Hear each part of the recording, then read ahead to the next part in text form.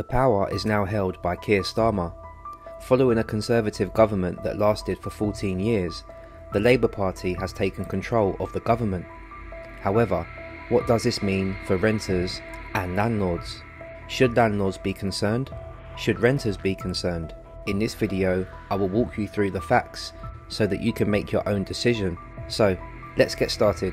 For each of Labour's initiatives, I have divided them into 3 sections. First, what did Labour state they will do? What effect will these things have directly on the housing market?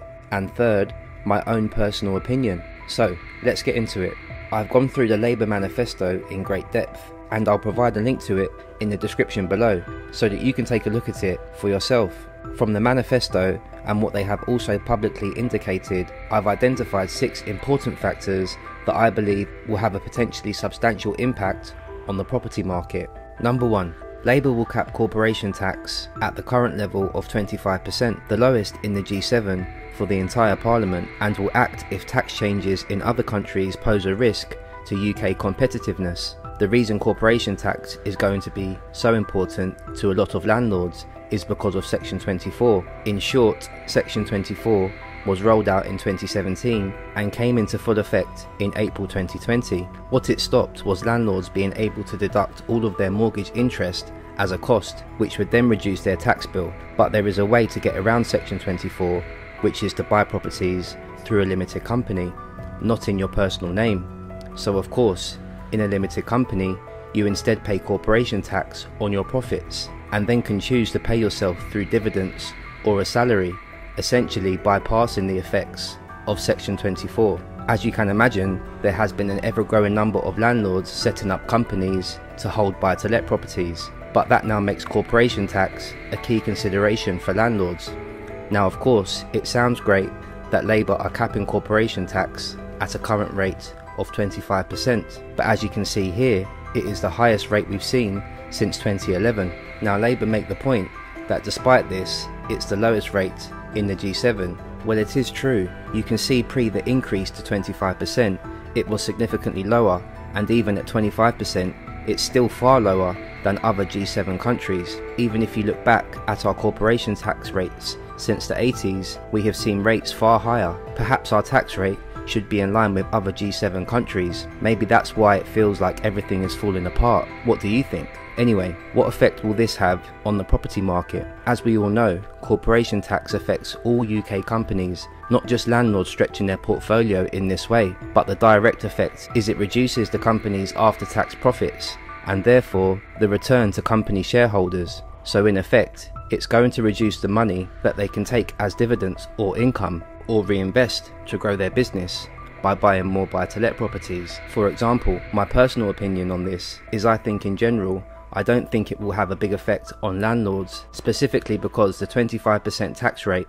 only applies to profits above £250,000. If your profit is £50,000 or less, the rate is still 19%. Anyway, the old rate and any profit between is tapered between 19 and 25%. So I think most landlords aren't going to see significant differences to warrant exiting the market altogether. I think in general, Labour pledging that they will cap the rate at least means we've all got that stability in knowing they hopefully shouldn't increase over the next Parliament. The second thing that Labour has pledged is to get Britain building again. To me, this is the big important pledge. In short, Labour want to build 1.5 million homes over the next Parliament. So they want to build 1.5 million homes over the next 5 years. That works out at 300,000 homes a year. So it doesn't mean they'll build 300,000 homes next year. It might start at 200,000, but they want to end at 1.5 million. So look, if that's achieved, that would be amazing, because as you can see, every government this century has failed miserably at achieving the same government target of 300,000 new homes a year. In fact, if you go back in time, you have to head all the way back to the 60s when we last saw that many homes being built, despite the fact we now have a far larger population. In fact, you can see from the graph that the building of properties seems to have collapsed from the 80s onwards. And do you want to know why Margaret Thatcher?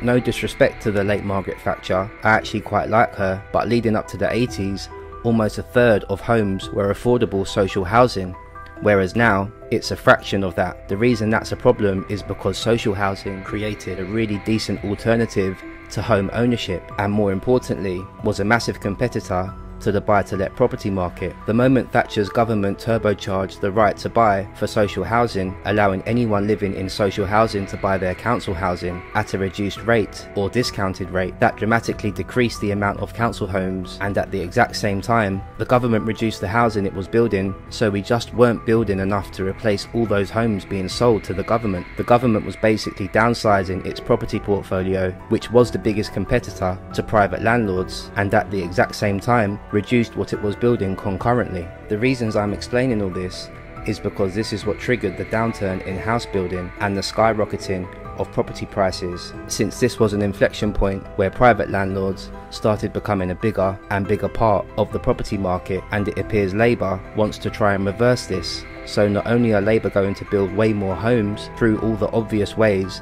like improving the planning system and so on, but they want to deliver the biggest increase in social and affordable house building in a generation. They want to rebuild what Thatcher's government essentially sold off. But importantly, and I'm quoting the manifesto again here, Labour will prioritise the building of new social rented homes and better protect our existing stock by reviewing the increased right to buy discounts introduced in 2012 and increasing protections on newly built social housing. So again, you can see Labour really trying to reverse the damage by increasing the volume of homes being built, but more importantly, growing and protecting the volume of social housing that helps stabilise property prices and rents in general across the market. So what effects will this have on the property market, and what's my opinion on it? Look, if Labour pulls this off, this will be monumental for the property market. We've not hit house building targets since the 60s, and look where it's got us. I'm conflicted in a way, because morally I'm convinced this plan of increasing home building, and in particular growing and protecting social housing, is essential for equality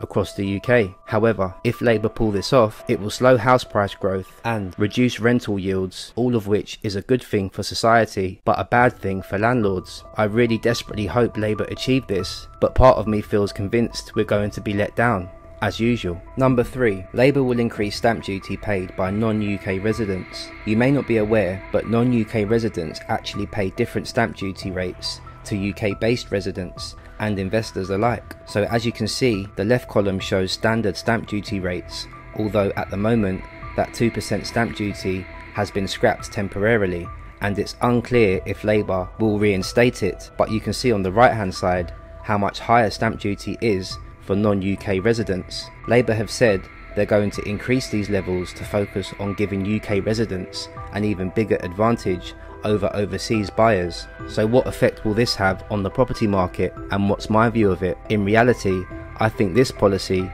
is a headline, because although I do personally think it's a great idea, it will reduce the competition for everyone here in the UK. That will help all types of UK buyers. It's not going to have as big of an effect on the overall market as I think the majority of people think it will, because right now less than 3% of London homes are owned by non-UK residents or companies. It's a good strategy to try and lower that to 0.5%, for example, but I don't think it would shift the needle on housing prices overall. There are approximately 105,000 residences across England and Wales, and there are 270,000 homes held by overseas owners or companies. This accounts for approximately 1% of all properties. Number 4. Renters Reform Bill, which was the 4th attempt to reform private renting. This was obviously unsuccessful because it was scrapped the moment that Rishi Sunak called for the election. However, Labour had already expressed significant concerns regarding the version of the bill that was introduced anyway. Instead, Labour's promised a renters' charter that would offer the following benefits: an end to Section 21, no-fault evictions, the right for renters to have pets, the right to make reasonable alterations to a property as a renter, to introduce a 4-month notice period for landlords, and finally, to bring an end to automatic evictions for rent arrears. So what effect will this have on the market? Look, it's going to make the market far better for renters, but at the same time, it's going to increase the risk to landlords. For instance, if I can't easily evict a tenant for not paying rent, that's going to increase my risk, and therefore I'm going to need to increase rents to offset it. Or if a tenant wants to make a reasonable alteration to a property and I disagree with it, and then have to reverse what they've done when they move out, that adds to my cost. So that's all either going to increase attendance costs or decrease landlords' profits. These are all sensible changes, but it is, of course, going to make things more difficult for landlords that may then choose to exit the market. We've already been seeing this happen, which is why rents have been increasing so much. However, the key here is if Labour can build the homes they promise, then that will help offset that anyway. So overall, it's a good thing. Number 5 is introducing rent controls. In the past, London's Mayor, Sadiq Khan, and Manchester's Mayor, Andy Burnham, as well as others, were calling for rent freezes in some major cities. However, in June 2023, Labour completely scrapped its pledge to bring in rent controls, so I guess that could obviously change, but generally rent controls in other cities abroad have seen mixed results, and so if this is ever considered in the future, it needs to be carefully thought out.